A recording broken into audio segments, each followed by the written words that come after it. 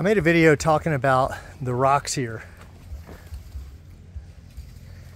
and these rocks eventually get pulverized, right? Scooters and trucks and cars, these aren't your typical rocks like we would expect in the United States.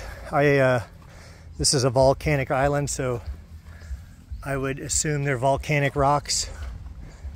And it, makes me wonder, do they have any kind of real rocks, if you know what I mean? Like, you could smash these two together and they just crumble. So these aren't very strong rocks. Like, they eventually just get pulverized. They get pulverized down to nothing, and they'll just turn to dust.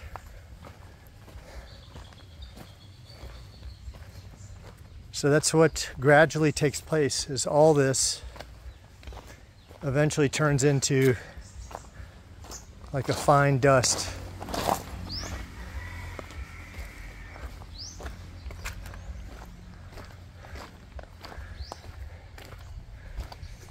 All right, stay tuned.